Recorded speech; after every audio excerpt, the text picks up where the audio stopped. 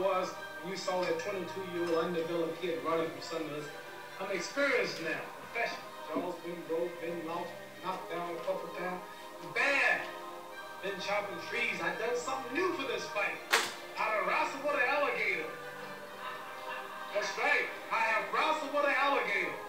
I done tussled with a whale. I done handcuffed lightning, throw thunder in jail. That's bad. Only last week, I murdered a rock, injured a stone, hospitalized a brick. I'm so mean, I make medicine sick. Fast. Last night I cut the light off my bedroom, hit the switches in the bed before the room was dark. Fast. All you chumps are gonna bow when I whoop him. All of you, I know you got it. I know you got it, Vic. But the man's in trouble. I'm gonna show you how great I am. We scared. We stayed. We shut them down because we can.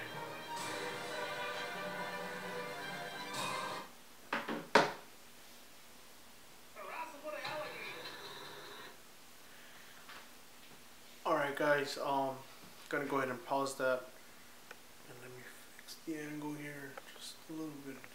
Yeah. Anyways, it's a sad day today. Muhammad Ali was announced dead about an hour and a half ago, or around 2 hours ago, and when I heard it, I was like, what? I couldn't believe it. It was truly sad at the moment, and it still is. I think it's gonna be something that the whole world is gonna mourn. If you go into your Facebook, so you see a lot of artists, a lot of famous people really paying tribute to him, and it's just a sad day. He was truly inspiring, and it wasn't just about the greatness that he displayed within the ring. It was also about the life that he lived outside of the ring, and it's something that truly motivated me, and it has truly inspired me and shocked my life and into making me follow the things that I want to do. I've always said that my parents have always motivated me and inspired me. Their stories alone are truly inspiring to me, but there's always people that I've never met that yet feel bigger when it comes to inspiring me and making my goals and dreams come true. It sometimes takes words from people that you don't know to truly get you moving along the path towards your dreams. But yeah, I mean, Muhammad Ali was a fighter, man. I mean, look at the things he would do. He was probably the greatest of all time, and he didn't only fight inside the ring. He also fought outside. I mean, he stood up to the country, to the United States of America, when he was getting drafted to go to the Vietnamese War, and he said, "I'm not going because I don't have anything against them." That was something crazy about him, man. It's crazy. It's crazy. He's truly a fighter, probably one of the very few men that are truly fighters, and you could tell by the things he did outside of the ring. I mean, he went on from winning the Olympics to throwing away his Olympic medal. It's fucking crazy what he did, and sad that he has passed away now. We've truly lost a legend within the sport of boxing, and a man that inspires and could inspire millions, and that is true. Something that he did is what I'm chasing. I wish to have a legacy. I wish to leave a legacy once I'm gone, and that's what I'm doing here. I think that's what majority of us are doing here with the channels, with the YouTube fitness channels. It's a way of getting our name out there and helping people out, and therefore creating your legacy, becoming immortal.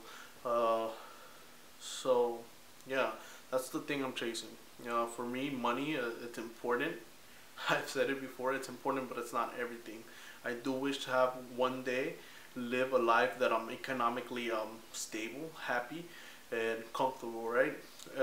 But it's not it's not the only thing that I'm after.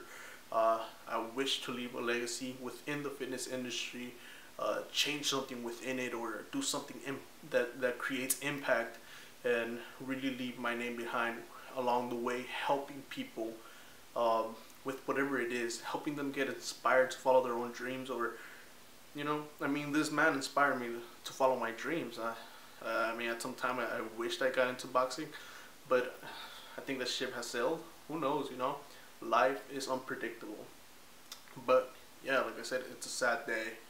I think him, along with Bruce Lee, have impacted my life with the words that they've said, the quotes that I read when I'm feeling like without any motivation, when I'm feeling down, uninspired. I go on and watch a documentary of Muhammad Ali, watch a documentary of Bruce Lee, or read their quotes, the things that they said, their stories. It's truly inspirational. But yeah, it's a sad day, and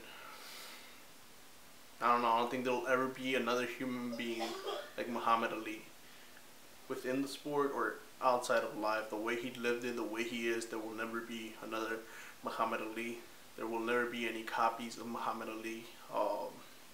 So yeah, I guess if I had to say something to Muhammad Ali is thank you. Thank you for everything that you've done, because you've led me to where I'm going right now. And well, I hope you rest in peace, and I hope your family finds peace. And yeah, it's gonna be sad weekend. So rest in peace, Muhammad Ali, also known as Cassius Clay. Peace, guys.